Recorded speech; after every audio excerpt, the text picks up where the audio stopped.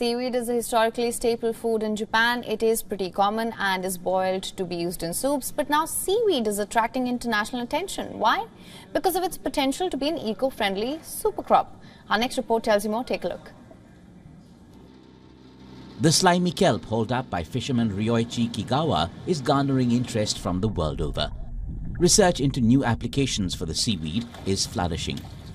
From carbon absorption to reducing methane emissions from cattle, countries are looking to Asia's savvy use of seaweed to develop their industries back home. Studies have found that seaweed can help plants grow faster. Some of the kelp harvested by Kigawa will go to projects run by the organization such Umi Heroes. Together with 26 fishermen based here at Kanazawa Fishing Port, for the past 7 years we have been working on this project, growing kelp not only for farming but also to preserve the ecosystem and tackle global warming. The kale takes only 4 months to grow long and thick. It is washed, dried and then cut up and sent to businesses. A green tea plantation uses it as organic fertilizer.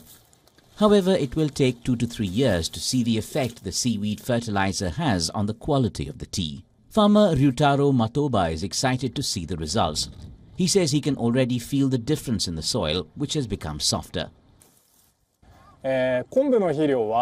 Using kombu seaweed as fertilizer is not very common in Japan because people generally consume it as food or use it as an ingredient. But now a trend is emerging of making domestic products with domestic materials. So I think new ways of farming such as using kombu seaweed will become more and more widespread. The kelp is also provided to a livestock farm where it is added to cow feed. A study in 2021 found that replacing a small part of a cow's diet with a type of red seaweed reduced methane emissions by over 80%.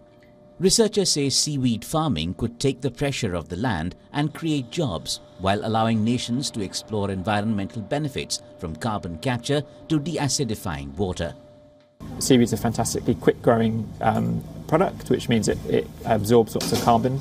And there's some exciting elements in terms of feeding it to cattle has shown really fantastic results in terms of reducing methane emissions. And then there's a more broad perspective on the environmental side in terms of it's an ecosystem engineer, so it can help provide life and provide an ecosystem for the marine environment. And it can do other things like de-acidify the water and aspects like that, which is very exciting. Bureau Report, WION World is One.